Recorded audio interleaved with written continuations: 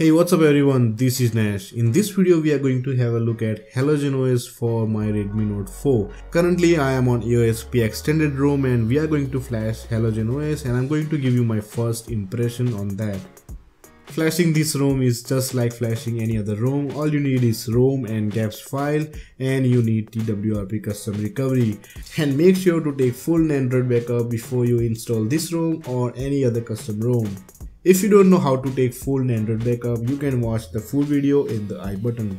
Now let me quickly fast forward this for you.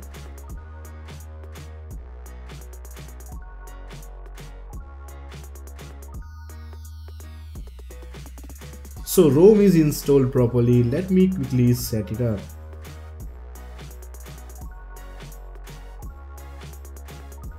ROM looks neat and clean, there is not much of the junk inside this ROM, and also it has custom CAF based browser.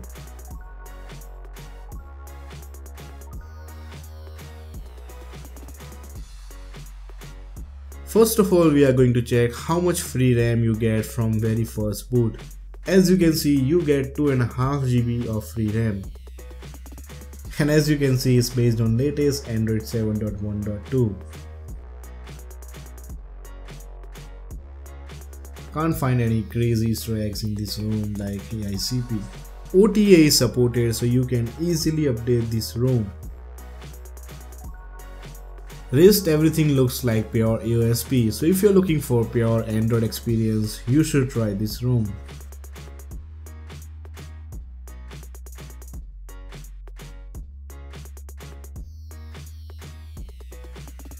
Now let's quickly check the customization this ROM provides. As you can see, there are few customizations and I will talk about them in my full review. Normally you get very few features and customizations in CAF based ROMs, so this ROM is not for features. If you are looking for that, you should try Resurrection Remix or some other ROM. Apart from Redmi Note 4, this ROM is available for OnePlus, Nexus, some Samsung and LG phones. And for your convenience, the developer options are pre-enabled. This ROM is CAF based ROM, which normally gives you nice battery life. Difference between AOSP and CAF is that CAF based ROMs are normally made for Qualcomm hardware and they have heavily customized kernel, while AOSP uses standard Linux kernel.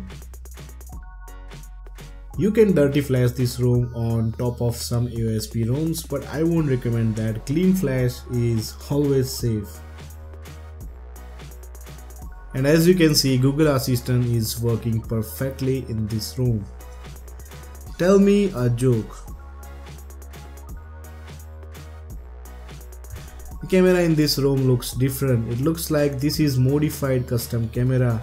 It can shoot in 4K UHD and also slow motion at 120 FPS. So that was my first impression on Halogen OS on my Redmi Note 4. If you want me to make full review of this ROM, don't forget to like this video. And if you are new to this channel, don't forget to subscribe because I make this kind of videos almost every day. This is Nash and I will see you next time.